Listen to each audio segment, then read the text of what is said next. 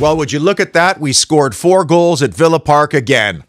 That makes it a cool, dirty dozen down at the Villa on this, the 1-year Unai-versary of him actually taking over in the dugout. We're closing in on Tony Barton's 1983 record of 13 straight wins at Villa Park. Are we about to see a 40-year all-time record fall? I realize there's a tricky trip to the city ground before that, which we'll talk about later. But more important for me than records or even the 3 points is this game beautifully encapsulated the evolution or Emery-lution of this club, because that's precisely the type of opponent and game that might have flummoxed us in the past. So let's get into it. Aston Villa 3, Luton Town 1.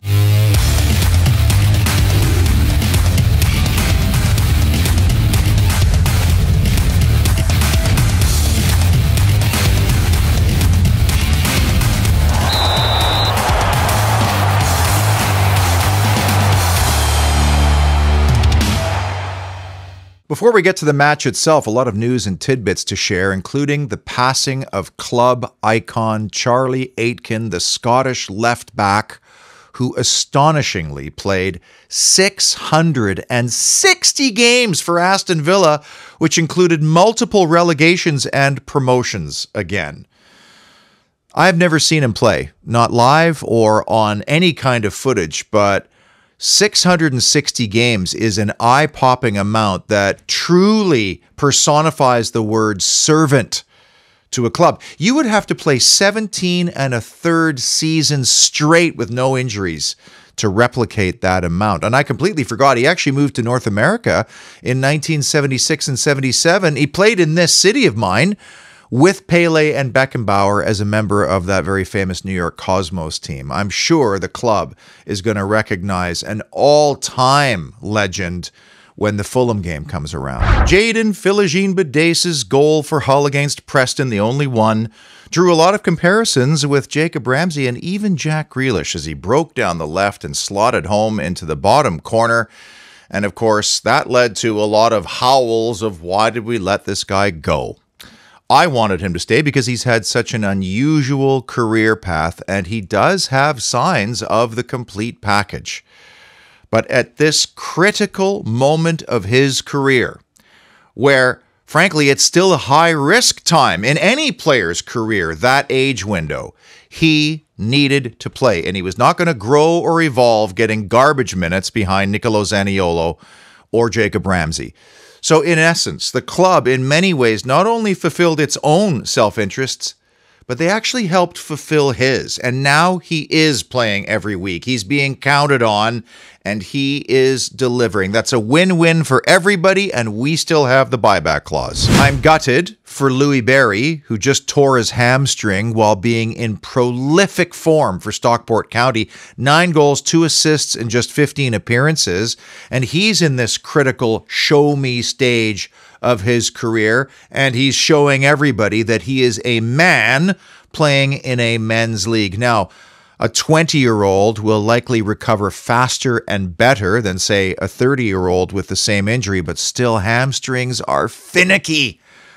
And the maximum recovery time is hopefully for him around 3 months. On to Luton Town, and I did say on this very show last time out that I had concerns about an opponent like this in a game that comes so quickly on the heels of the visit to Alkmaar, but my fears were completely allayed when I saw that John Brooks was the man assigned to referee this game. Aston Villa has not lost a game when John Brooks was refereeing it. That's 10 games now, 9 wins and 1 draw. Can we please have him for the Spurs game? Did you know that halftime of the Luton game represented the quarter mark of this current Premier League season? And I found this astonishing. Through these first 10 games, we've scored 26 goals. That is exactly half of our entire total from last year of 52.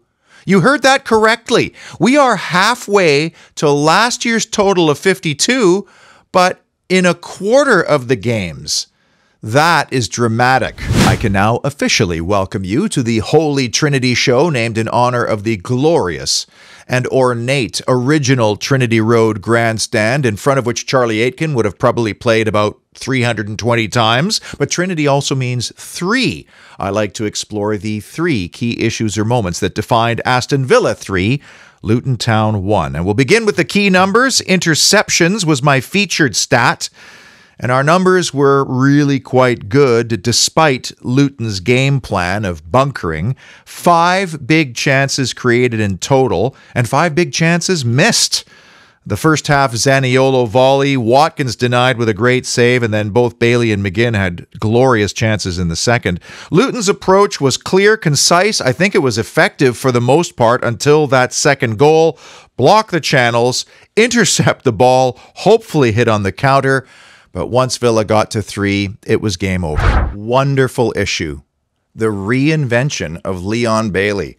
Do you know, even a few weeks ago, my chat groups were filled with Bailey dread. And this should be a lesson to all of us football fans that form is temporary, class is permanent. And he was coming off arguably his best ever game in a Villa jersey in Holland. He didn't even start this game, but you could almost tell right away that he was just connected and dialed in. I mean, his contribution to the eventual game-winning goal, where he leaps up in the air to get on the end of the Luca Dean cross and then in midair guides the ball into the perfect area of the box for his former Leverkusen teammate to latch onto. It was an absolute thing of beauty. And I have a major soft spot for Bailey. First of all, he's Jamaican, and I've never met a Jamaican person that I didn't adore. But his story is truly incredible. I mean, you want to talk about overcoming adversity? And yes, he is cute and cuddly. But don't let those looks fool you, because of late, his form as both a provider of goals and a finisher have been deadly. Big issue.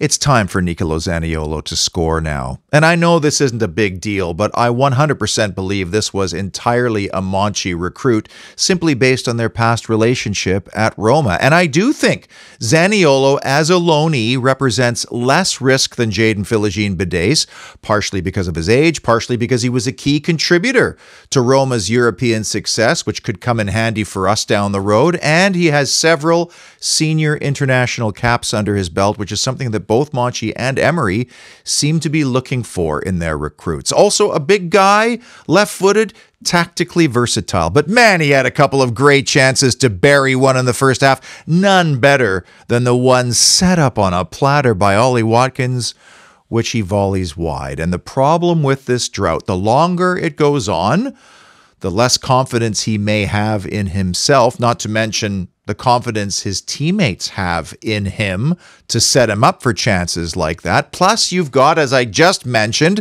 a razor-sharp Leon Bailey sitting on the sidelines, not getting into the starting 11. And the longer this goes, the harder it's going to be to justify for the gentleman that selects the starting 11. The cold, hard truth of the matter is that the Italian is merely keeping the seat warm for Jacob Ramsey. Full stop. Ramsey is one of our best players and probably one of the highest potential players we've had in a long, long time. And the fact we're doing so well without him should be hugely encouraging. And this is a no-risk loan for Villa in that respect. Yes, he's only had a couple of months under Unai-Emery, but if the boss gets him firing, sort of like the aforementioned Leon Bailey, then we will very likely see less of this. And if he scores and contributes to goals, well, that is a wonderful bonus to have. If not, it's just a loan. We all move on. Big moment when the clean sheet was shot. I found it extremely revealing hearing the manager's reaction to conceding a goal. I mean, everything you need to know about Unai Emery and his demanding mantra was beautifully personified by the level of disappointment he had over allowing the clean sheet to slip in this game, especially in the manner that it occurred, which was, quite frankly, a little bit comical. Now, I've always maintained that if you have to have some kind of affliction, and I do have a little bit of it myself, then obsessive-compulsive disorder is not a bad one. Just ask David Beckham. You'll see, watch the series. Seriously. But what OCD is really about is control. And the obsession usually surrounds details. Now, both are world's best goalkeeper award winner, Emi Martinez, and thankfully he didn't pelvic thrust this trophy. And Ezri Konsa, of course, would take enormous pride in their clean sheets. So when this calamity happened, I'm sure both of them realized, apart from a little bit of embarrassment, there was probably going to be a forensic audit into how something like this could happen at Bodymoor Heath, which is a wonderful thing because growth occurs often through error, and the more errors you make now, the less you hopefully make down the road in really, really big games. I should point out, however, the last time Emi Martinez scored a late own goal at Villa Park was the last time we lost at Villa Park. Big issue, neither Luca Dean nor Douglas Luiz were booked, and both are on a yellow card warning. Luiz came very close in the 37th minute. But for two players who have been asked to contribute a lot of football this past week, they maintained a very high level of discipline, and they didn't commit any of the last gasp type desperation tackles that are usually hallmarks of tired footballers. Now, it's going to be hard for them to avoid a one-game ban at some point in the next few weeks, but if they are able to be well-behaved for the next 9 Premier League games, they will receive a suspension amnesty. Big moment number 3, set piece success.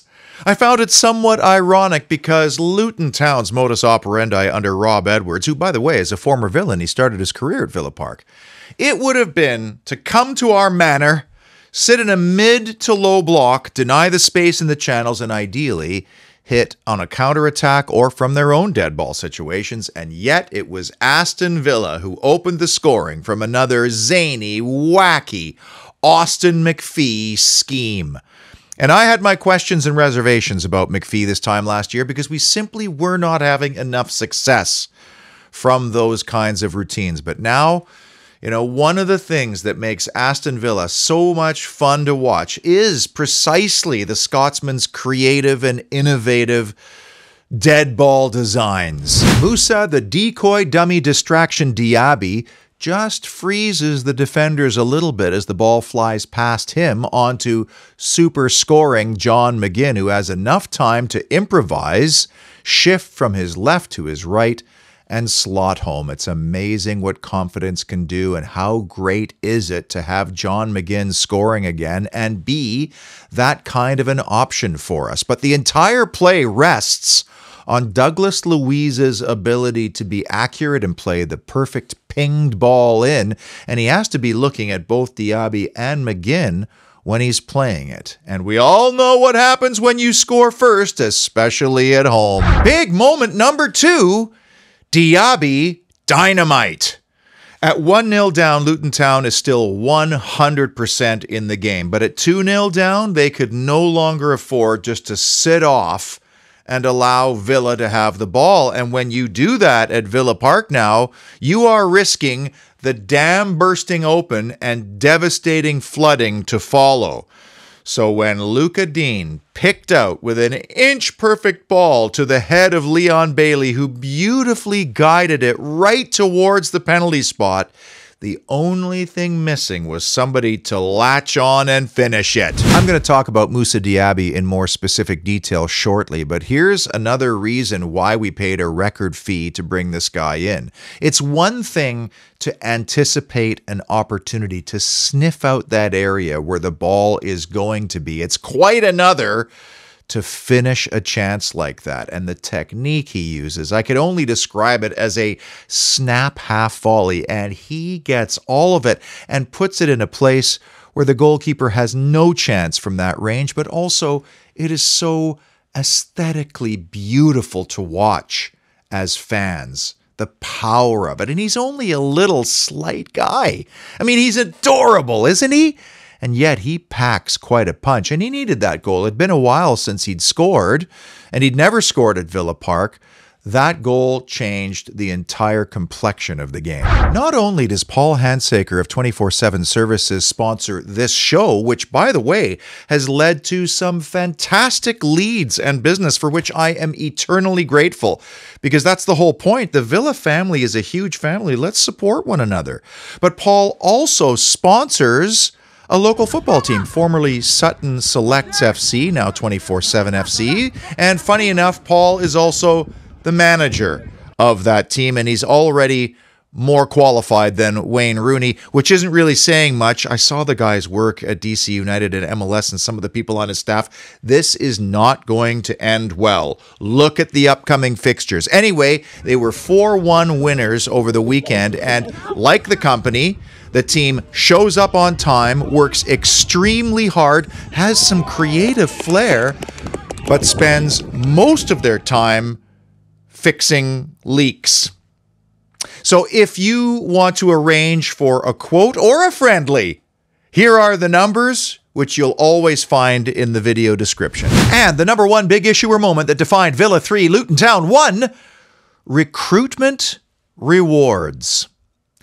I see recruitment as an art as much as anything, and it's extremely difficult to get right 100% of the time. And the first thing you need is the visionary, the head of the technical side of the game. And thank goodness we have one of the best in the world, because that person needs to identify the specific characteristics of the player that he wants for his system, but that also complements the team that he currently has. Then comes some statistical data and analysis to vet those players. And lastly, you obviously need the financial resources to pull it off. And in Pau Torres and Moussa Diaby, we have solved so many problems all at once. I mean, the Villa of old sometimes had a hard time getting around or through a low or mid block, and sometimes they had a difficult time with the high press. Well, we've got players now that can deal with both of those types of situations. And in Diaby, we've also got another very pacey player to add to a team that's already pretty quick. I've said it often on this show that I think it's better to spend more money on fewer and very strategically targeted players than the bulk buy scenario where you're bringing in bodies hoping that one of them will turn out to be class. And in the case of Moussa Diaby and Pau Torres, we have clearly upgraded not just the squad, but our starting 11. And that's no disrespect to Emi Buendia or Tyrone Mings, because it's their positions that arguably those two players are filling. And isn't it interesting that those two have been out since the start of the season? Has that in some way helped Torres and Diaby settle faster, because they have adapted shockingly fast to the Premier League? So we've clearly upgraded 2 of 10 of our outfield starting 11 players. That means we can legitimately say we've improved the squad by at least 20%, a squad that finished 7th last year. In the end, Moussa Diaby had a hand in all 3 goals. I talked about his role from the set piece. He smashes home the second one, and he does everything but score the third goal that he didn't even get credit for. But it's what he does the other 99% of the time during a game that doesn't get talked about enough. In fact, I'm really happy to have heard Owen Hargreaves after the West Ham game, a pundit who I respect, by the way, partially because he's Canadian, but he said after the West Ham game that Moussa Diaby was by far the best player on the park. And this is a game where Douglas Luiz had a really good outing and 2 goals. And what Hargreaves was referring to was all the stuff that oftentimes we don't get to see because it's outside of the confines of your television screen. Of course, those guys get to see the Opta statistical view, the big, wide analysis view of the whole field. And Hargreaves, seeing the game through the eyes of a central midfielder, knows precisely the kind of player that he would hate to have to play against. Luton Town represents the type of team that we've actually struggled with quite a bit over our recent history, because they play in a low to mid block and they don't engage in a high press. They're asking you to solve the problems. The 3 ways to counter that type of a team is to either go over, around, or through them. And with just these two signings, we've addressed all three options. Moussa Diaby's talent is that he makes these very clever 5 to 10 yard bursts that drags players out of passing channels. 90% of the time, he's not even going to get a pass. So that's a very selfless but intelligent role for him. And you know, Unai-Emery had very little exposure to Moussa Diaby at PSG, and he was just a young guy at the time. But something in what he saw in that player must have told him that he was built precisely for that type of role, which is different from what he was asked to play at Leverkusen. So getting back to Unai Emery's ability to assess talent, which is equal parts intuition with his experience and then just his gift, his essence, which we're so lucky to have. Clearly, Diaby and Torres were 100% his signings, his recruits, because Monchi hadn't even arrived on the scene yet. Yeah, they might have tapped him up for some scouting or statistical due diligence, but these were the guys that Emery identified because of their attributes and that we needed for this team. And of course, Pau Torres was a no-brainer, low-risk signing because Emery was coaching him. There's nothing about Pau Torres that Emery doesn't know about, right down to his favorite TV show. But now, with Monchi and his team and his network, Emery will have the ability to look at several options at different price points with the attributes that he's asked for. And with Pau, we now have the ability to play all those types of passes, over, around, or through, to break all those lines of confrontation. And none of that would really matter if he was a poor defender. But when I watched the game on Sunday again, it's incredible how much preventative work he does, the anticipatory work that he does to prevent those desperation defensive actions. Like, for example, Tyrone Mings is a fantastic desperation defensive action type player. Blocks, clearances, aerial duels, tackles.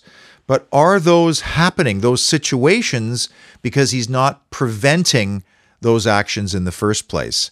Pau Torres also had statistically an incredible game, 95% passing accuracy in that match. That's 92 out of 97 passes. 6 of those were considered long balls, 20 yards or more, and he completed half of those, 3 of 6. It only takes 1, though, to unlock a team, and he also played 8 balls into the attacking third. This is why I am buzzing, not just for the present, but for the future.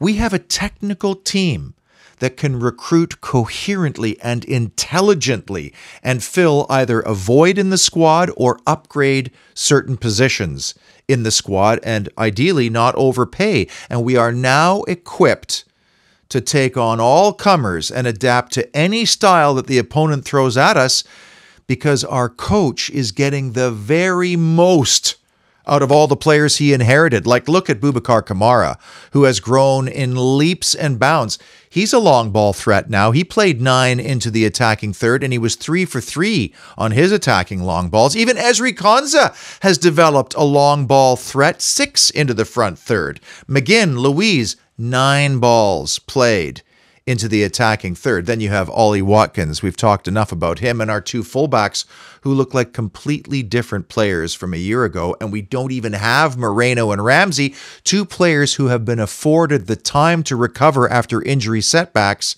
because our team is humming right now. I certainly hope you don't get bored of me recapping the categories that I've been following over the last few seasons, because speaking of OCD, I find it immensely satisfying to watch these numbers improve every week, especially the record at Villa Park. But the Watkins and Diaby combo improved to 8 goals combined. That had to be a set-piece goal. I know it wasn't directly from a dead ball situation, but the set piece led to the goal. We're 9 for 9 against the bottom 6. We've scored first 6 times this season, and our first and second half plus minus both improved again by a goal. The only thing missing was the one Emi Martinez, and I know Ezri Konsa and Unai Emery really wanted a clean sheet. Next up, we rekindle some late 70s, early 80s European glory vibes with a visit to Nottingham and the City Ground to battle Forest. And I hate to go to the cliche cupboard and pull one out of the very top drawer, but there are no easy fixtures in the Premier League. And no matter what table position you occupy, it seems like this year especially, the home team just has an advantage. Now, Forest has struggled this year, only 2 wins on the season, one of those at home, and that was against Sheffield United. They haven't won since September 2nd at Stamford Bridge when Anthony Elanga scored on a breakaway counterattack. Now, the amount of spending, at least if you believe the numbers that you read, has been a bit of a mystery to me, how they've been able to pour so much money into that squad and add so many players. It reminded me a little bit of the Suso era after we were promoted, where we seemed to go for quantity and options for Dean Smith rather than having a clear and coherent identity in mind. But just looking at Forest, there's no doubt in my mind they can put out a good squad and they can have a very decent spine that should survive the Premier League, given what's behind them. And last year they were excellent at the City Ground. 9 wins, including that late season one against Arsenal. But still, I've seen a lot of people say, well, we should be winning this game.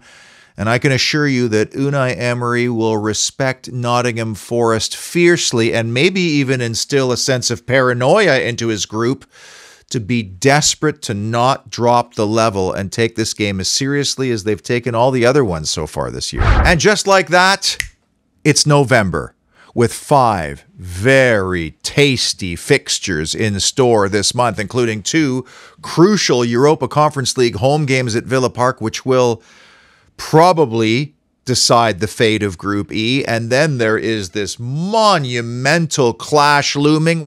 Ange Ball, November 26th. The one thing I can guarantee you about that game, the Villa Parlour Christmas tree will be set up right over there and ready to go. Until the Forest game, stay well, stay refreshed. And as always, up the mighty Villa!